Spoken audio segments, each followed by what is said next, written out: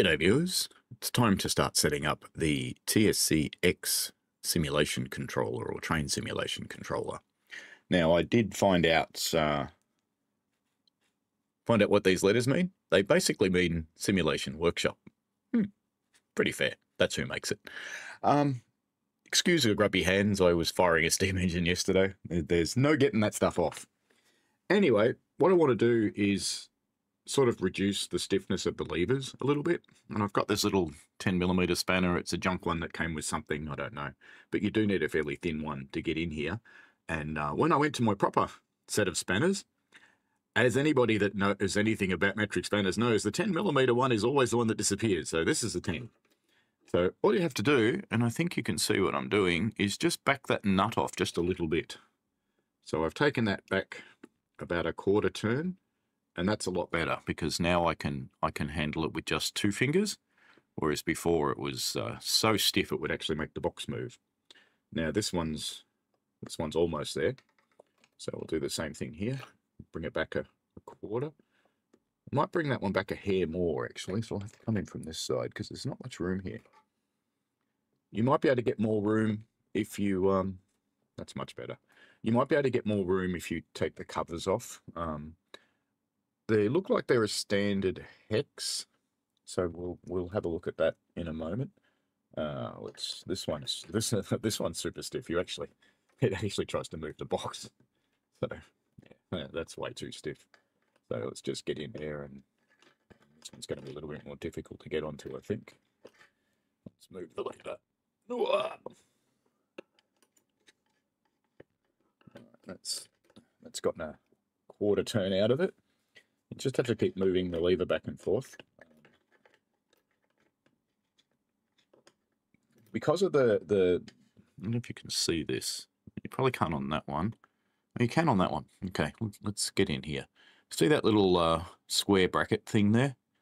Because of that, there's not much room to get the spanner in there. So you kind of have to keep moving the lever back and forth. That's what drives the what's probably a potentiometer, the joystick pot. So I just have to keep manipulating this a little bit at a time. If this was a proper spanner, I'd be able to turn it around and get a little bit more, but as it is, I can't do that. That's not the device's issue. It's because it's not a proper spanner. We're getting much better, but I want to come off a little bit more. Yeah, we're nearly there. One thing I am noticing is this lever in particular wiggles a bit, so I'm going to turn the device upside down in a moment and just try and get a hex thing on there. That's much better. Oops, says he throwing the thing on the ground. Where are my hex keys? What did I do with them? Okay, I'm not sure where I put them. Got a whole box of the damn things. All right, so I've got this little hex key thing. It's a 2mm key, which does fit these little screws.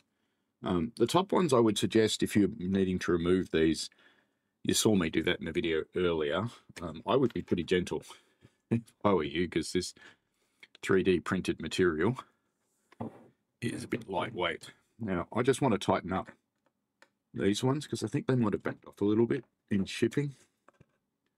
And indeed they have.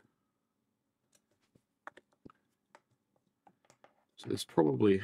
They're not quite a 2mm actually, because the 2mm is slipping in it. Maybe it's a 2.5 or something like that. But I did manage to get some turnage out of that. So let's just get this back in the frame. Yeah, very professional this. Yeah, that's a bit better.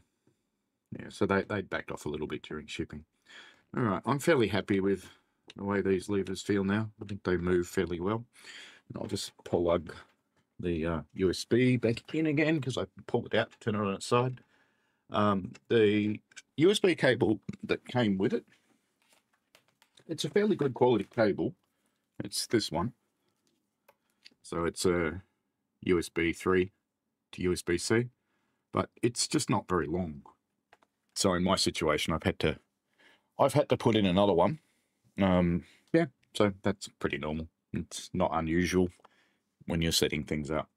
All right, I'll be back in a moment in a different video to just continue the setup, and we're going to do Train Sim World first, and we're going to do it with the Cobra One software, which is the software the manufacturer recommends. I've already been using that for my rail driver in the past, so we'll get into that shortly.